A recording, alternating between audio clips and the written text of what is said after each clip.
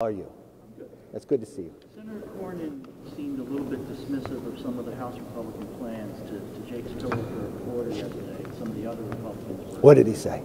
I don't have the exact quote on me, I'm sorry. He seemed to think that what happens in the House happens in the House, but the Senate needs to be bipartisan. Have you coordinated? Well, that's interesting because in the House here, we just had probably one of the biggest bipartisan votes to collect a select committee on China.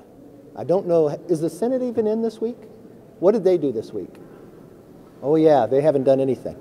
So I think the House has been very productive in the first 5 days. But yes, I sat down with all the Republican senators and talked to them about ways that they could be more productive. They didn't even pass one appropriation bill last year.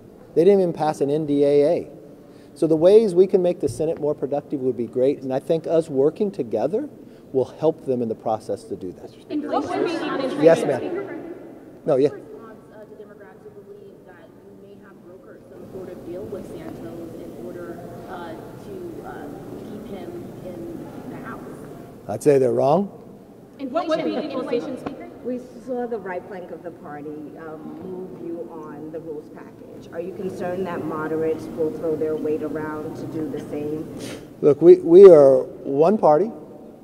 We don't have just one idea, but we go from the Reagan philosophy. If we agree with people 80% of the time, we're all together.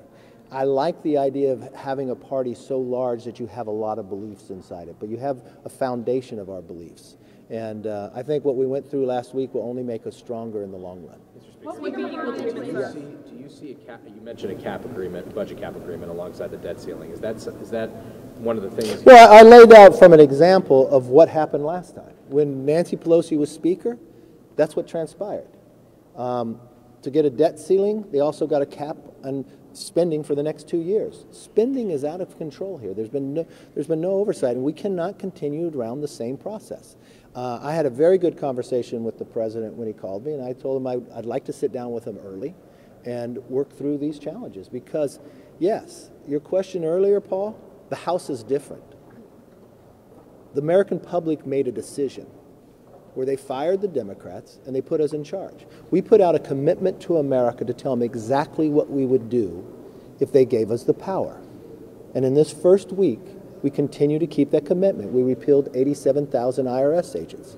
We created a select committee on China to bring the jobs back. We continued to work for going after accountability in this government, the church-style committee of where we're going.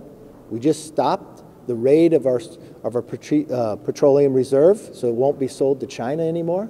We continue to keep our promises, and you'll watch it week after week after week. Is there any way that we have clean debt ceiling? Yes, ma'am.